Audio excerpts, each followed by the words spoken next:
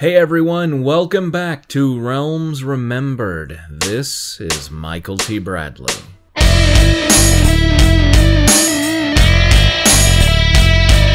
And today we are going to talk about the first two books of Brotherhood of the Griffon by Richard Lee Byers. First up, we have The Captive Flame. Now, I'll go ahead and tell you in advance that I'm going to get a lot of things mixed up here. And I'll get into why in just a second. First off, I just want to say very excitedly that, yay, after Unholy, I was really worried that I wasn't going to like this at all, and I was just going to be like, okay, done, skipping all of Brotherhood of the Griffon, which is like a third of friggin' 4th edition or some crap. But I really enjoyed The Captive Flame, way more than I thought I would. I felt Alf became an interesting character again. I found out he was a Thayan. Somehow, I hadn't really caught on to that through the whole thing, even though it makes absolute sense and everything. The rest of the Brotherhood burst into life here, I think, in a way that they absolutely didn't. In Unholy, we have Jezri, the female mage with a lot of issues in her past that we only start to get a hint of in the first book. We have Gadine or something, whose name I'm going to talk about a little bit more, but I've got a lot of different quotes, I think, and I'm going to hold off on talking about that until we get to that point. He's the kind of Han Solo-ish character of the group, and he has a thing for Jezri, but she's not in a place where she can accept that sort of thing, so they always have this kind of will they, won't they hanging over their heads. It's very moonlighting. Of course, because, I don't know, for some reason, Richard Lee Byers, I know he kind of says that his main influence is horror, and that's kind of like what he tries to infuse into the realms and everything, and I see that for certain, but for whatever reason, for me, his, like, romantic subplots are what I feast on the most. You know, the whole, I still think her name was Tamith, and I'm probably wrong, but the whole Tamith Barreras thing was what really interested me about the Haunted Lands trilogy. And here, there's their chemistry along with something that doesn't really get fleshed out until book 2, I don't believe, but Alf and Sarah, who's a priest of Amonter, something, I can't remember exactly how it's spelled. It's one of those things where, like, you see it and you read it, but saying it out loud, you're like, oh hell, if I don't have it in front of me, I don't know exactly what it is. But in any case, I really enjoy their relationship and the ups and downs that are coming along with it. In any case, starting reading The Captive Flame, I really, dug, hey, that book felt like it was, 100 pages long. Like, it just flew right by, and I really thought, oh, this is awesome. He's just gonna start doing these self-contained, little, almost TV show bite-sized chunks of story, and I thought it worked really well. Then the book ends, and none of the plot threads have been resolved, and I was like, oh, okay, it's going to be 2 short books, and we're going to get this plot resolved. But at the end of book 2, we're still going with all these plot threads, and book 2 really feels like a hell of a lot of filler. So it was, I don't know how long this thing is going to go on. But let's try to focus as much as possible on book 1, and maybe the best way to do that is to jump into some quotes. So my first thing that I bookmarked here, I think, was more just out of my own personal confusion. He keeps referring to the war hero, who's essentially the head of state of this place where they've been hired by somebody who's not or I can't remember if they're originally hired by the war hero or someone else. The first book is a lot of setup and a lot of, political wrangling in this nation, whose name is escaping me. Is it Chesenta, I want to say? I want to say it's Chesenta. It's where, Chesentans. Mages are looked upon as kind of scary and weird, but they're having these murders happen, the Green Hand murders. Mages have to get this green tattoo on their hand. Basically, their whole hand is made green so that everybody can know that they're a mage if they're living there. And suddenly, people who are talking against the mages are being murdered and green handprints are being left at the crime scenes, and the people who hire Alth and his Brotherhood feel like they can't trust anyone on the inside with this, so they have to bring somebody in from the outside. Of course, Alth and Jeshri are both magic users, which, oh, by the way, I went through a roll call there, and I totally forgot to mention Karun, whose like last name is like Grimdark or Blade Dark or something ridiculous, but he's a dwarf on the team, and he kind of starts pairing up a lot with someone who's not on the team and whose name I'm totally blanking on in the moment, but he's a Dragonborn Paladin of Torm, which is very interesting, and his sidekick, his like squire or whatever, whose name I also can't remember. I want to say it's like Barazar or something like that, who is probably my favorite character by far, and he kind of comes into his own in the second book.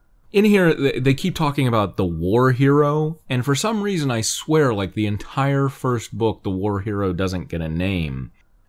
She gets a name come the second book, which is cool, because yay. For other reasons, she isn't really like the war hero anymore. Like she kind of retains that title, but the title gets taken back by the original owner, which doesn't make a lot of sense, but I'll get into it when I talk about book 2. There's this thing that Byers does, and many other authors do it as well, but for some reason it really seems to stick out a lot to me when Byers does it. And that is that, especially in fight scenes, and I kept a lookout for it, and I couldn't find it in a fight scene anymore after I started looking for it and was like, I must mark this down the next time that I see it. But he has this habit of starting a new sentence with either then or suddenly then, and the immediacy is ruined more than if he would have just said what happened next. And the example that I found, which is really kind of a weak one, is the shaman froze in position and a kind of discoloration ran through his flesh, staining it a different shade of gray. Then his outstretched arms crumbled under their own weight. So take the then out of that sentence. His outstretched arms crumbled under their own weight. And it's like, can you see how there's a bit more immediacy there to it? And how it flows a little bit better? I'm not even blaming Byers for this. This is just kind of splotchy editing here. And I know it's nitpicky, but I swear it comes up a lot. Oh, and the one other note that I have in book 1 here is the fact that for some reason Byers seems convinced, and his editors are fine with this, that lightning bolt is a single word. The lightning bolt. It's like, it's 2 words, dude. It's always 2 words. It doesn't just get to be its own word. That's weird. Not a lot worth pointing out here in book 1. Book 1 really just is super breezy and fun. It felt super fast, super enjoyable. The characters really clicked for me, and I wanted to read more about them. I thought it was a little annoying that the plot didn't get wrapped up, because I thought it would be, and it didn't seem like it was that intense of a plot. Then we get to book 2, Whisper of Venom.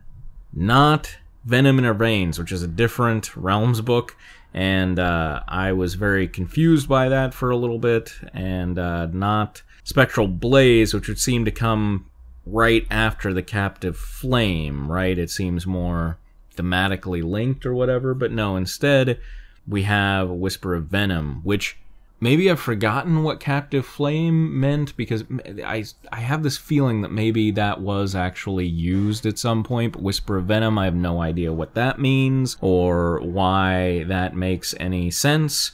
So, whatever. Here's the thing about book 2. Book 1 ends with the Brotherhood inadvertently, really, restoring this dragon to power in Chesenta, who everybody wants back, because everybody's like, oh, this dragon, when he ruled, everything was so great. It was all great in the old days, and blah, blah, blah, blah, blah.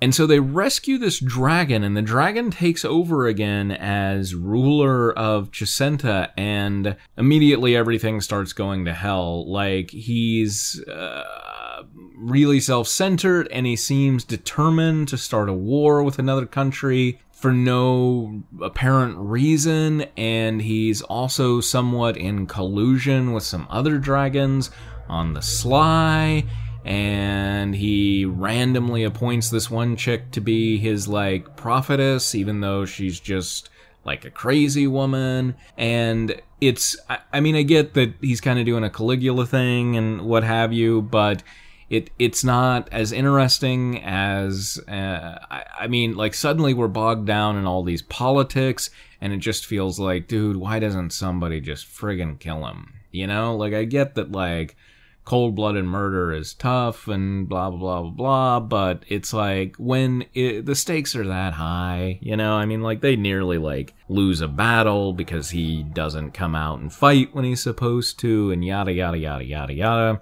It doesn't, I don't know, it didn't track a lot for me, like everybody just kind of trying to figure out ways to manage him instead of just taking him out, because it's like, dude, this is just not getting better, you know, but, whatever. My main issue with this book is that there is just so much fighting. It is just fight scene after fight scene after fight scene, and it feels really filler-packed. It seems as if, you know, like with the first one, up until, I don't know, maybe the 3/4 point, I still had faith that the end would come and we would see, like, oh, there'll be a cute little wrap-up, there'll be one fun twist, done, we're out of Chicenta. And by, like, 20% in, there was just so much damn filler fighting that I was like, none of the plot threads are going to get tied up even at the end of this book, are they? And of course they aren't, and we're still going at the same damn plot at the start of book 3. And it's like, holy crap, there should not be this much of this damn plot going on. The character, I like the squire, I guess, of the paladin here, has this really interesting character arc in this book. I really liked what happened with the Dragonborn and kind of by extension the Dwarf Curin as well. In this book, the Squire goes undercover, essentially, because they start helping out these other Dragonborn who follow Tiamat, but all of them are fighting Ash Giants. And of course, if you know anything about the Dragonborn in 4E, they were slaves of dragons, and so it is kind of... Or no, sorry, they aren't followers of Tiamat, they're followers of Bahamut. But they are secretly being led by someone who's a follower of Tiamat, and so that sucks. But they think they're following Bahamut, because Bahamut is a good dragon. But the Dragonborn in general were slaves of dragons, and so they, you know, our main Dragonborn characters, the Paladin and his squire, are like, dude, like, you... just following any dragon is yucky and weird, and, you know, you're into some freaky shit there, right? So, he goes undercover and pretends to become a follower of Bahamut in order to find out if there's anything more going on behind the scenes, and of course there is. They're being led by this female Dragonborn who is in fact a follower of Tiamat, and up to shenanigans, because that's what those Tiamat followers do. Alf and Jezri and Gaiden mainly are dealing with the dragon dude. Corin's very much sidelined for most of this. He just kind of helps out the Dragonborn and not much else, and thinks about, like, well, I thought I'd go get to see my wife, but I guess not. That's really his whole part in this book, but maybe he will play a bigger role in the wrap-up.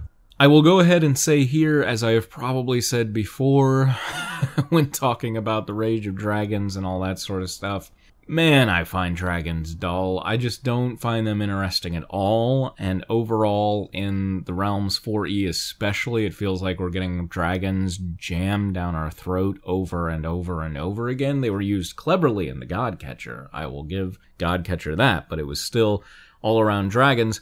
In here, we get these hints of Jorvental, the kind of game of dragons, the game of houses that they play. And In Godcatcher, it seemed far more interesting and kind of this game where you never really knew what the pieces were doing. And here, it seems like, A, it's meant to be this huge, huge mystery, and I get it that most humans wouldn't know about it or whatever, but B, it also seems like much less subtle and much stupider, and it's like, well, which is it, I guess, you know? Is it basically just dragons beating the crap out of each other and trying to take over places? Or is it this subtle game that's beyond human comprehension and blah, blah, blah, blah, blah?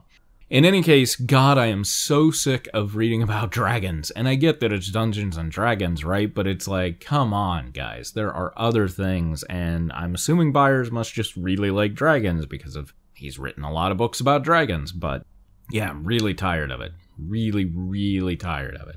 Let's go into some quotes. There's just a mention here, Samister, who'd created the undead worms. And I was like, oh, did he? I don't remember that, but I remember he was kind of the big bad from Rage of Dragons. This next one that I quoted here is just to point out something. I saw something throughout this book where I think Byers is really trying to stretch his writing ability and try to go from just kind of paint-by-numbers standard Realms writer to really trying to capture a little bit more of a literary feel. And maybe literary isn't the right word, but you know, he's aspiring for greater heights because he's doing this thing that a lot of... this is a weighted word, but a lot of better writers do, where he will stop a sentence and then begin the next one, but it's really a clause. But he's not very good at it. And so it just kind of drives me crazy. Like, here's a for instance. Jazar advanced on Marilane, period, who recoiled a step.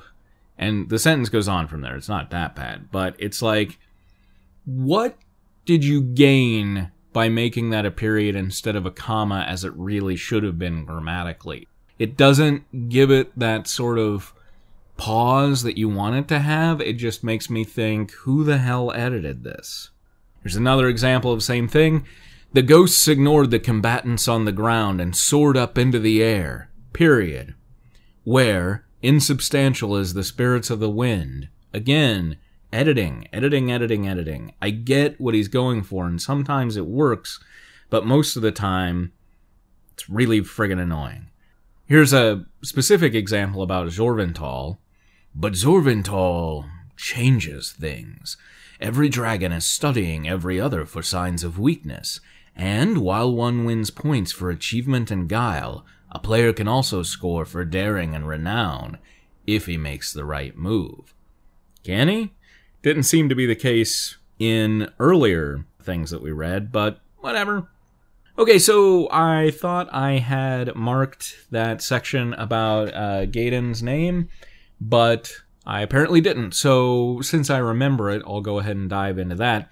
Gaydon is... I looked that up because I was like, it's in my head every time I pronounce it, I think of Ninja Gaiden. So I looked that up, and that means tale or diversionary story or something like that. So I was like, well, that doesn't really make any sense, but at one point he makes a joke with Jezri that he's going to, I think he's going to roleplay for a cover story when they're going undercover at one point, that he's going to pretend to be her knight, her squire, or whatever, and he says, really, I am already, and I thought, wow, you know, another way to pronounce his name with the way that it's spelled would be Gaiden, which, of course, harkens back to Wheel of Time. And if you haven't read that, Gaiden is another name for a warder who's essentially a woman's knight, without going into a lot of detail there. And I just thought, oh, you know, Byers used Malazan as a name of a dragon in another book, and I really wonder if this was another little minor tip of the hat through names. So I don't know. I'm going to assume yes, because I can do that. That's what assumptions are. In any case, I have now talked a lot about these books and not really said anything about the plot, and I apologize. Yeah, it's a lot of political wrangling, and it's a lot of, like, where the hell is this leading, and is this plot going to be friggin' 6 books long because I don't want it to just keep being fighting. I'm going to keep reading because I'm now connected enough to most of the characters, even though I can't remember my favorites' names. But yeah, I hope that it gets somewhere. I hope that it gets to a point somewhere. And yeah, this was, I really liked it a lot more as a book 1 than I do at book 2. But overall, I'm still digging it at this point. Up next time, we're going to delve into more Richard Lee Byers because it's all taking place like that. He is really good about giving the dates. And I mean, this is all just basically the next day, right? We're also going to delve into book 2 of The Chosen of Nendawan. Catch you then. For now, this is Michael T. Bradley, Realms Remembered.